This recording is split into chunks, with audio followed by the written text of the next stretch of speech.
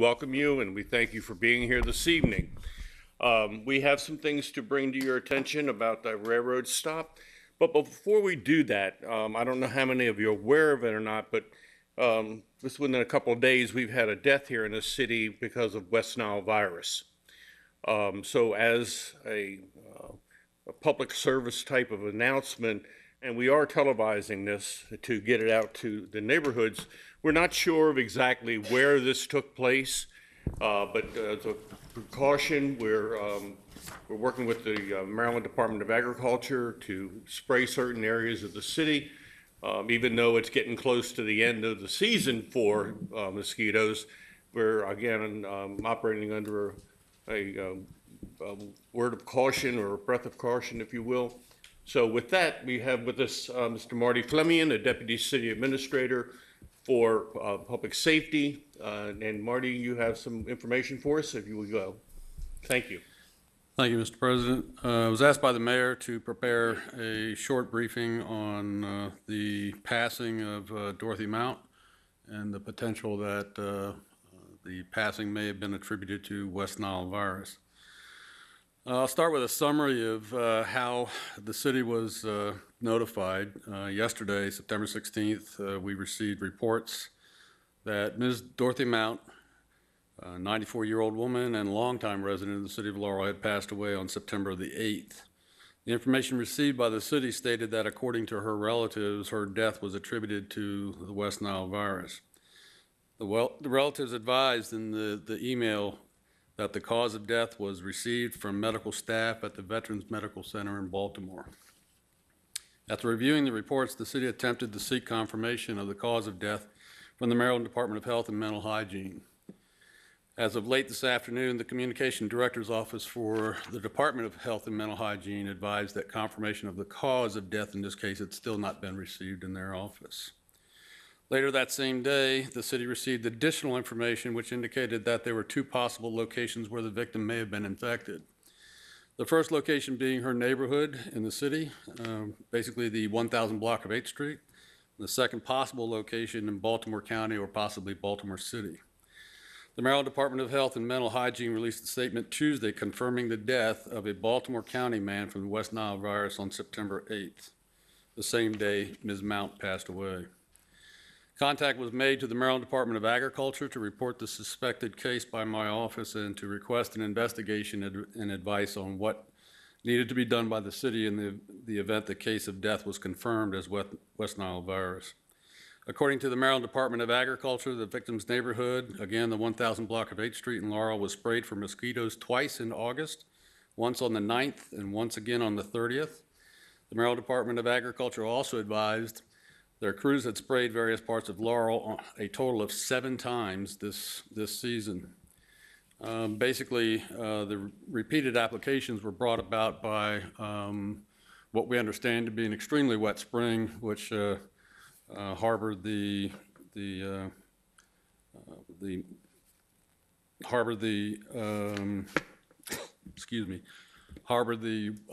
breeding of mosquitoes. Excuse me. Along with the city, the Maryland Department of Agriculture is also waiting on confirmation of the death in this case. However, at the request of the city, they agreed that weather permitting, they will again spray for mosquito control in Laurel on Sunday, September 20th at dusk.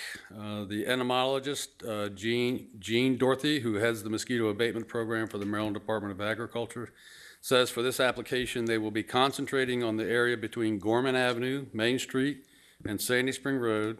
The trucks will also be spraying 6th, 7th, and 8th and 9th Streets, West Circle, Montgomery Street, and everything east of Sandy Spring Road down to Gorman Avenue, and then over to Route 1. Within the described locations to be treated, there are 6 no-spray areas where no treatment will be done. The Maryland Department of Agriculture maintains a list of areas where they have been asked not to spray to accommodate residents with potential medical conditions. These no-spray areas for this treatment are as follows: Post Office Avenue and Fombs Avenue, Prince George Street between 4th and 5th, 4th Street between Main Street and Montgomery, the vicinity of Carroll Avenue and 5th Street, Laurel Avenue between 4th Street and Route 1, portions of Main Street, Talbot Avenue, Gorman Avenue, or Route 1, and These areas are primarily due to traffic congestion. The Maryland Department of Agricultural officials say this treatment will likely be the last for the city this season, as they have noticed a sharp decline in the mosquito population, primarily due to a regional drop in ambient temperatures, and also the spraying program is scheduled to end on September 22nd. Following the usual method of application, the spray used to control the mosquito population will be applied by trucks with applicators that atomize the liquid into a fine mist and applied to the neighborhood scheduled to be treated. The mist applied by the crews dissipates in approximately 20 minutes. The Maryland Department of Agriculture advises that the spray is not harmful to plants, people, pets, or ponds and streams. Also, the spray crews will not spray areas where people are congregating. So if we're asking that if you are on the street and you see the trucks in your neighborhood, we ask that you go indoors until the treatment application is completed. The Centers for Disease Control and Prevention advised that symptoms of West Nile virus will usually show up within 14 days following the bite of an infected mosquito.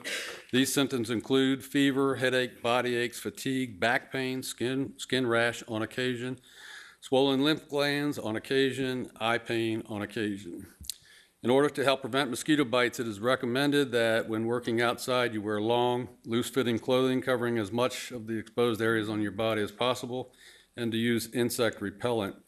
There are still residents that believe that mosquitoes are only a danger in the evening hours. That's not true.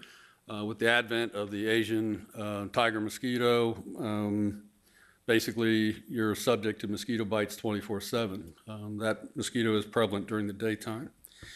Additionally, residents are urged to take steps to eliminate mosquito breeding grounds on their property, including but not limited to emptying children's pools, changing pet water daily, changing bird baths at least once a week, fixing leaking water faucets, eliminating depressions in your yard or landscaped areas, or any other tools or implements that may be around the foundation or your yard that could hold water. And we are told that it doesn't take much water to harbor breeding of mosquitoes. Some are telling us that a tablespoon of water could breed mosquitoes. So we're encouraging residents to take a hard look at their properties to make sure that they're not harboring any mosquitoes in standing water. With that, Mr. President, I'll take any questions. Excuse me, do you happen to have that recipe for that magic potion that we were talking earlier today about? Actually, yes, sir, I do. Well, for those of you that are home, you may want to take a pen and pencil real quick, and Mr. Fleming is going to give you this magic potion that is supposed to take care of any mosquitoes that you have in your area. Well, I have at least 2 people that have come to my office to provide this information, and they are swearing up and down that this is a concoction that works. Basically, it is harmless. It's made up of, you take a large soda bottle, and you cut the top portion of the soda bottle, and you invert it so that it acts like a funnel into the remainder of the bottle. To that, you add a cup of boiling water, 1 cup of brown sugar. Wait till the brown sugar dissolves. Then you add a 1/4 tablespoon of yeast, and you take and seal where the inverted top of the bottle, where it meets the bottom half of the bottle. You take black tape, electrical tape, to close off that. And the individuals who left my office today said that they're hard pressed to keep the bottom of the device empty of dead mosquitoes. But if you employ this, please don't set it next to your patio. You need to set it somewhere in your yard that's a little inaccessible to you and your children, or whatever the case may be. But I'm going to try one. Well, I think it's very wise for everyone to try it, and I'm hoping that we'll get Ms. Barnes from Laurel Cable TV to post it on one of her shows, so that we'll be able to have that out there for everyone to use. And if anybody didn't get it down that's here in the audience, just we'll stick around here a little bit and you can talk to Mr. Fleming, and he'll make sure you get the recipe. Yes, sir. You can find that on YouTube. It was developed On YouTube? It was developed over in India because of what they deal with their high concentration areas, and low population. Well, the brown sugar will get me if nothing else will. Okay, thank you, sir. Thank you, sir. Thank you, Marty. Appreciate your help. With that, we'll go ahead with our regular scheduled program. That sounds familiar. And we'll try and bring you up to date with what's going on with the railroad station. Oh, first of all, does anybody have any questions for Marty about that? Seeing none, we'll just go ahead. We've had 2 telephone conversations with MDOT since we last met. Most of that information, one telephone conversation was 20 minutes and the other conversation was 15 minutes. None of that was really dealing with the railroad station. It was dealing with other issues that are facing Howard County in the way of traffic and different intersections in and around the city of Laurel.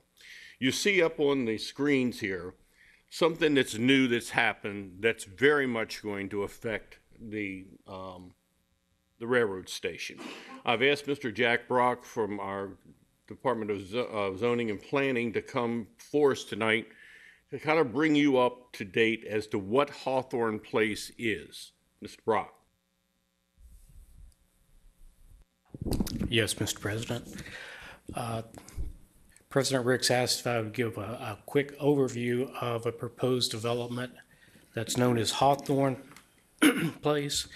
It is proposed to be located behind Staggers Lane and Marshall. You can see that on the overview. Next, please. This is the phase 1 of the proposed development. Excuse me, for those of you that don't realize what he's talking about is Staggers Lane, do we all know where the bowling alley is now? Remember where the old Roadway Express building was over there? That's the property.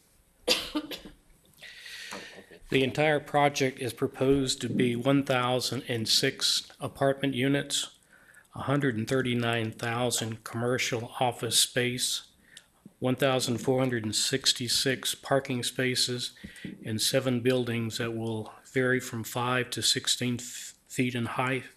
Phase 1, which is on the screen now, is 303 apartment units, 2,500 square feet of commercial. The entire project is projected to take an 8-year to build out. It is presently going through the approval process. It'll go to the next Planning Commission meeting in October, and then it'll be forwarded to the council for approval. This had been approved several years ago. However, it was approved right at the beginning of the recession. The developer lost his funding source, so over the period of 5 or 6 years, all the approvals that had been forthcoming have disappeared. So we're back at the beginning, but the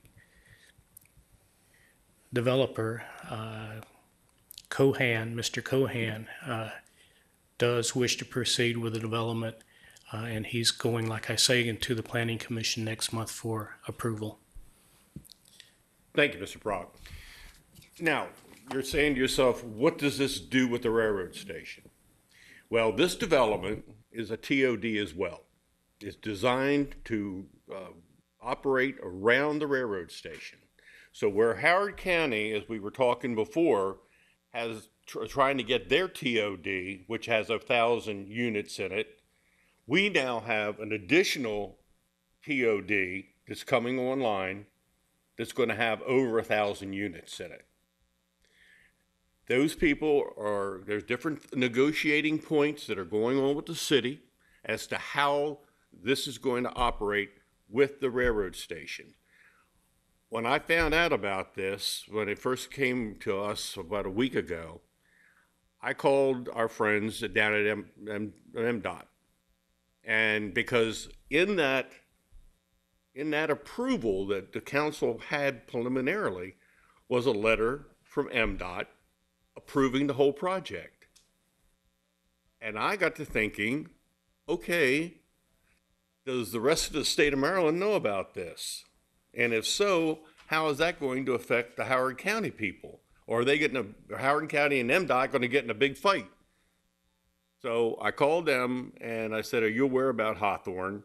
And they said they knew it was somewhere, but it was dead. And I said, no, it's not dead. It's been brought back to life, and you guys ought to be aware of it. And so they have been looking into it and trying to do their homework.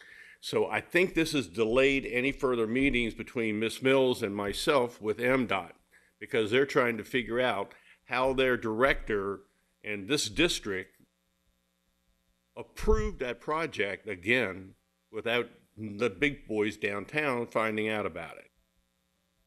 It said to me, and I quote, maybe that's the reason why he was fired. So I think they're in a quandary as to what they do next.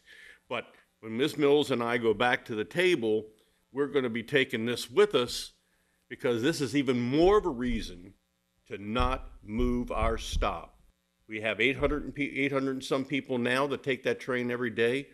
We now have a potential for another 500 to 700 people taking that train based on this development.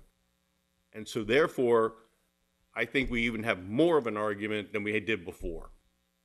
So with that being said, I mean, I can answer some other questions that you've got. I can go back to some of the things that we talked about a couple of weeks ago when we met. Any of my colleagues that you wish to answer any questions, we'd be more than happy to try and answer them. But if you would come forward and turn the microphone on, and we'll try and answer any of your questions that you have. Come on. You know how to press the little button? Press it down till it goes green. There you go. Actually, my question was to ask for your comments on, if you saw the story in the Washington Post last Sunday on the station. What was the only part that I found particularly disturbing, other than having a few factual pieces of information wrong, was that Mr. Schrader, when asked about the station, basically said that he thought that 2 stops was not feasible. And I wondered if you had a comment on that comment from him. Ms. Query? Well, as you know, with the media, we report what we want to report. Mr. Schrader has mentioned that, but not from his opinion. He thought that CRX wouldn't go along with 2 stops. So his paragraph is much larger than that one quote. He's also said, too, he's entertained the thought as far as the alternating stations, so half of it would go there and then here. But, you know, as Eddie and I were talking about the Hawthorne place, they didn't have a clue. And it was one of the state people had mentioned it, but they just kind of glossed over it during one of our meetings. And so Eddie brought it up again and said, do you realize this is going on? So he's been very cordial to us. He's reminded us that he, as a public official, has to walk a fine line. He's walking on that 4-inch beam, if you will.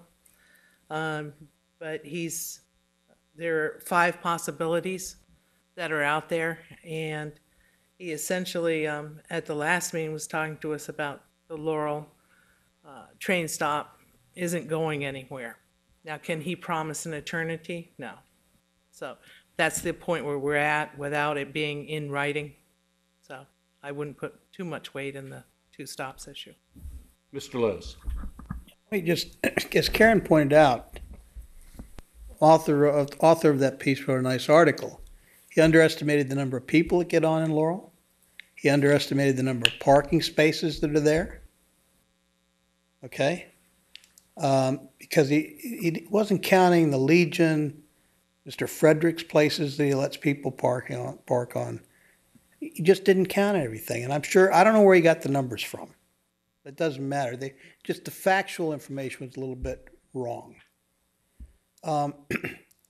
The issue of, it's 2,500 square feet, CRX might not allow it. I'm not convinced CRX has much of a say. What they have a say in is the windows that you can move passenger traffic up and down the rail line. That's what they have a say in. So I'm not so sure that that may just be let me push it off over here on them.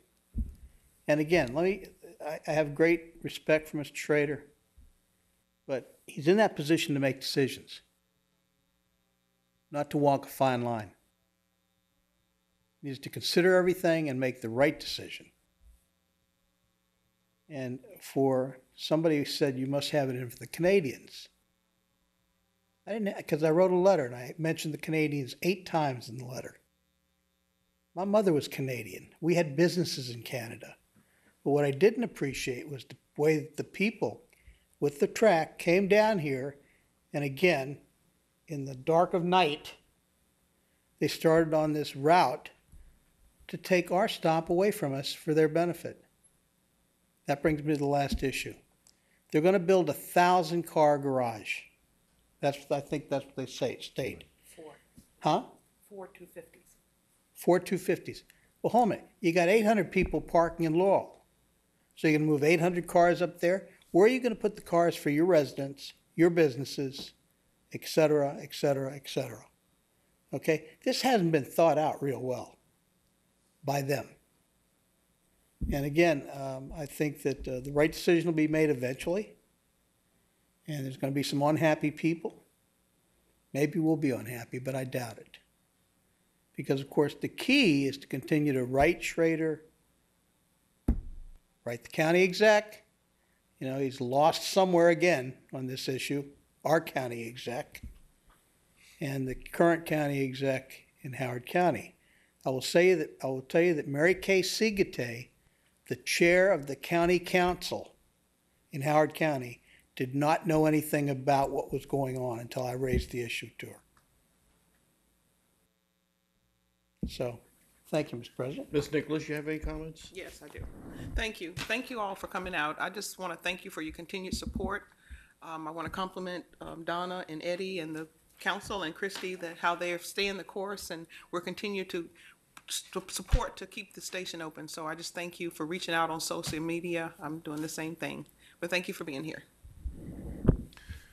One of the things that Donna said is very true, and that is that in our meetings, Schrader has consistently said that it's up to CSX.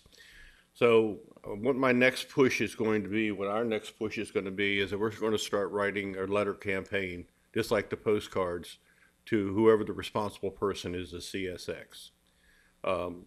Ms. Mills and I are looking forward to one day next week calling over to MDOT and trying to get an update and push them a little bit to get back to the table and find out what's going on. But I think I know what's going on. That's what's going on right there. And like I said, I don't know how they can face the fact that we're going to have another 1,000 people that are going to look to that train station and moving that far down. The other thing that I cannot get my head wrapped around is that the price of the proposed bike path and walking path that's going to go between a half a mile and 3/4 of a mile between Laurel Station and the station at the racetrack. The amount of money, $10 million now, by the time they get around to building it, it's going to be $15 million. We all know how inflation happens with any project. So I know Mr. Hogan, he's cutting all kinds of expenses, cutting all kinds of fees. I don't think that he's going to be the one that's going to spend $15 million for a bike path between 2 stations. I also don't think that there's going to be many people that would use it. Would you get off the train, getting home in the evening, and walk 3/4 of a mile at 5 o'clock in the evening when it's dark out and put yourself in that kind of jeopardy? I think that that's calling into question people's safety. And I'm dead set against it. We are. So we're fighting for number 1, leave our station alone. Number 2 would suffice, where they stop the train in Laurel and then they stop the train at the railroad over in the racetrack. Any other questions from anybody? we're trying to find out who that person is, and I haven't been able to get that name yet, but that works. Those postcards work, and we don't mind taking our little bit of stipend that we get and putting that out there in order to try and win this cause. And we have some information on the table right outside the door there if anybody wants any of that information. And any other questions from anybody? Can I explain? Yes, sir. Come forward.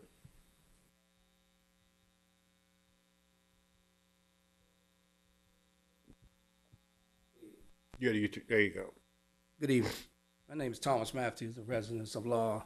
I think it's important what Councilman Ladd said. The best thing we can do as citizens of Laurel is keep right now county exec, and tell them how important it is. This can be a win-win for both sides, unlike most of the council said, who says that we can't have two stops close there together. So in order, I think the best thing for us to do is keep right now county exec and stress to the gentleman, when you meet with him, how important it is that we want our stop to stay here because there's some history in that stop. And it can be a win-win.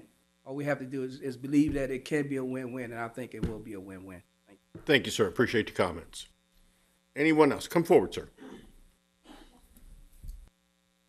Ladies and gentlemen of the council, I just want to say that I'm actually here on my behalf. My name is Nate Foreman, but I am an associate attorney at O'Malley, Miles, Nyland, and Gilmore, and we are the firm that's working with the developer on Hawthorne Place.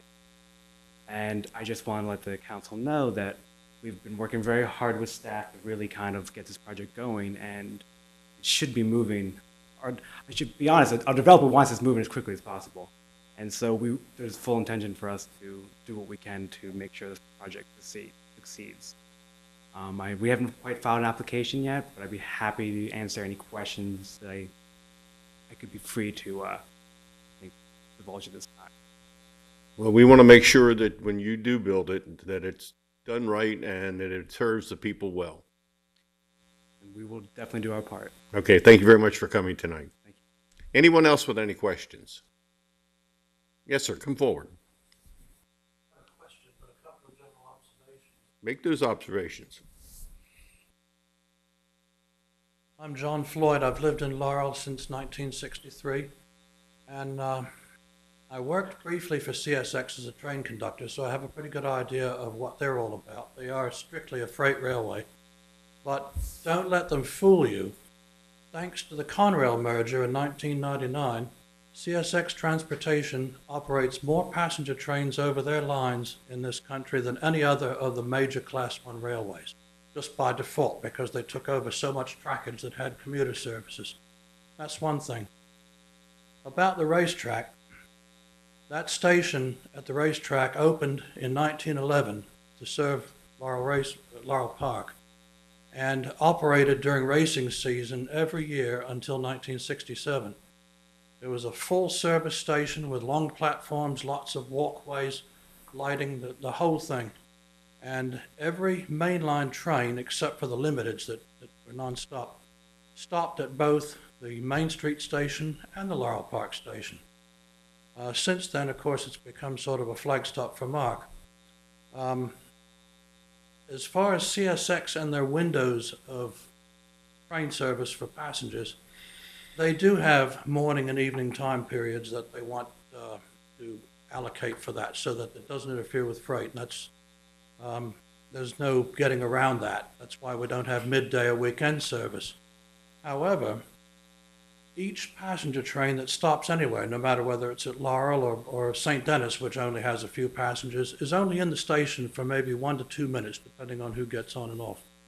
So there's some trains that travel between Baltimore and Washington as expresses that only stop at a few stations, and they can make the trip fairly quickly. There are all stops locals, which include the flag stop, and these trains might take maybe 60 minutes to make the run instead of 45 or 50. So having all the trains stopping at two stations that are a half mile apart or several miles apart, such as Laurel and Merkirk, doesn't make a bloody bit of difference to CSX. As long as the trains are within that overall window from the hours in the morning and the hours in the evening, they're not going to care whether you've got trains stopping 2,500 feet apart. The last thing I'd like to say is that as a railway historian, our station has been very special to me. It was the first place that my parents let me wander off to by myself back when I was about 12 years old, because they knew that, well, the way Mum used to put it, if he's at the train station and he's off the streets, he's not messing about with dodgy kids. So I'd go to the train station, and I got to know the station master, who was a gentleman from the B&O called Ted Meyer. He was wonderful. He did all sorts of things he could have gotten fired for. He taught me how to fill out waybills and how to load and unload boxcars and how to call Jessup Yard for pickup and all that stuff. He had me doing everything but selling tickets. And my salary, if you will, was a moon pie and an RC Cola down the street at the news agency. And I spent all my time at the railway station watching the trains and learning about the job and all that. And you know, we've got 180 years of history here since 1830, even though that building's only been there since 1884. So don't let them fool you. Just don't let them fool you. They're going to try, but don't let them fool you. So hopefully we can keep it going then. We're trying our best. Thank you, sir. Appreciate the information.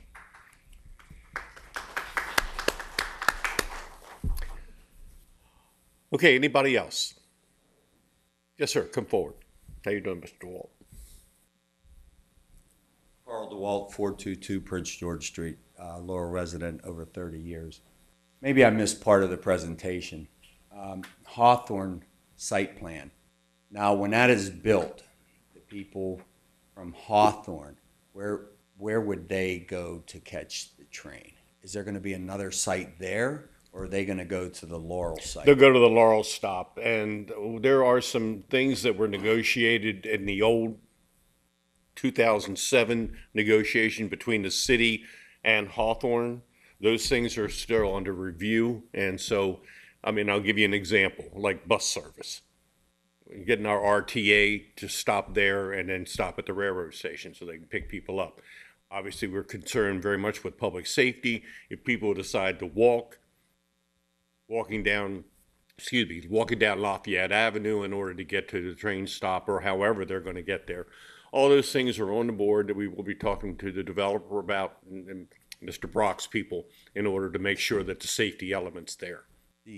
I remember 2007, I didn't know the date, but isn't there a plan to put a garage right next to the American Legion, a garage right in that parking lot, or not? Wasn't there at one time a plan to put the that original plan was for a group of people, a builder by the name of Patriot, to build a apartment complex where the big parking lot is now at the railroad station, and to then put a parking garage to supplement that parking that would be lost over on the other side by the American Legion. Patriot has not fulfilled their obligations to the state of Maryland, who was working with them to do this project. Patriot, the last thing that I knew, received a letter from the state of Maryland telling them that they were behind in their products that they were supposed to supply to the state of Maryland. I'm walking a thin line here because I don't want to get sued. So for my part right now, it seems like the Patriots in default for their givables to the state of Maryland based on that contract that they signed to do this project. You know the distance between Hawthorne and the Laurel station? I'm thinking it's half a mile. And the one from Laurel to the racetrack? It's Less than 1,000 feet, Mr. Rhodes. How many? Is it less than 1,000? Oh, okay.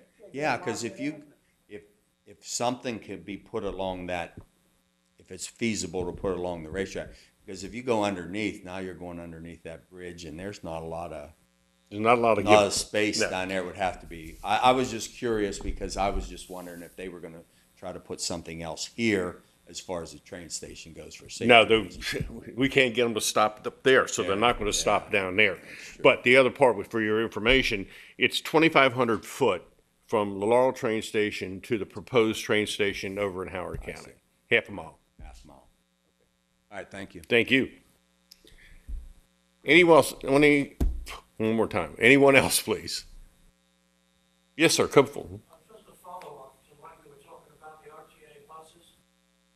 20 years ago, when they redid the parking lots at the Laurel Station, they built a bus shelter down at the parking lot level. It's right next to the platform. This day, that shelter has never been used by a transit bus. I don't know why. The only people who use it are people being dropped off and picked up in the rain. So just wanted to mention that. That was built for transit buses and it's never been used by them. Okay, thank you. Appreciate it, Mr. Floyd. Anyone else? Okay, we have our date for our next meeting, and it's in a month, and we will be here at 6 o'clock, and we'll keep you posted. Hopefully, we'll have more to give you next month than we've had this time. But right now, that's all we have. I thank you all very much for coming. Yes, ma'am. What would the date be? Do we have that? You said in a month. That would be the The third. third? Thursday, that would be 16th. What was it again, please, Kathy? 16? 15. Okay, so it's October the 15th here at 6 o'clock. Thank you all very much for coming.